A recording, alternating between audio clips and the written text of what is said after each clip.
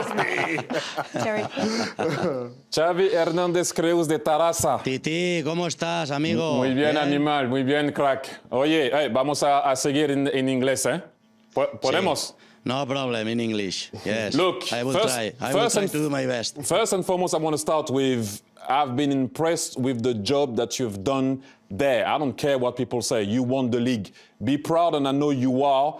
And I'm very proud that I shared the field with you. And you taught me a lot going to Barcelona.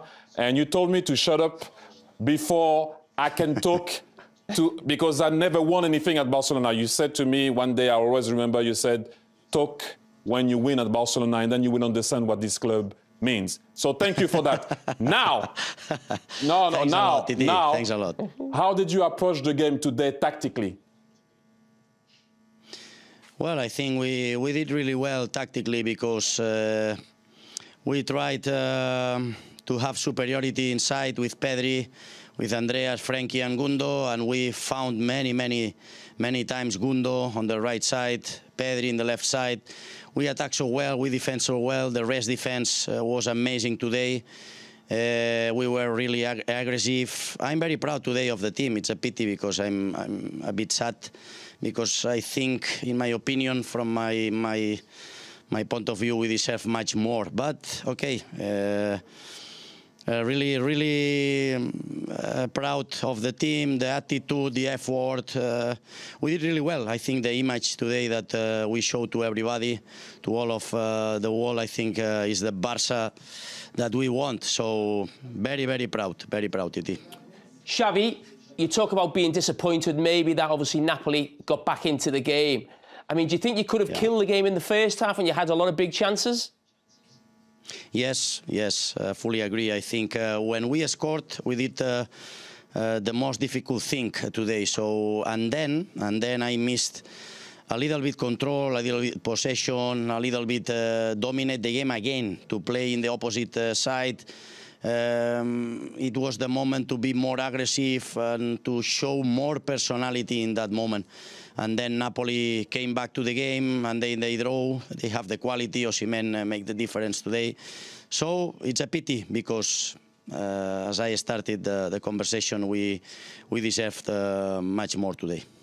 Xavi, I have one last one for you, and I don't want to go back to that, but I hope you're going to carry on because your brain, for me, is second to none. I think the only guy that I know that is up there with you is Pep, in terms of how you see the game.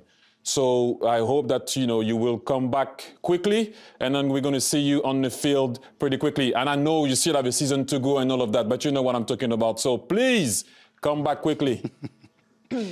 Titi, thank you so much. I really appreciate your words. You know that I love you so much. You make the difference here in Barcelona, and you help us a lot. You are top, my friend. Thank you so much for your words. Thank you again. Thank you, I appreciate it. Animal. Xavi, can I ask you about Lamine Yamal, the 16-year-old superstar? Can you tell us a little bit about him, please? Well, I think he's a talent. He can be a top player in the world. He's making the difference just with 16 years old. The personality that he's showing to everybody. He play like in the park, like in the school.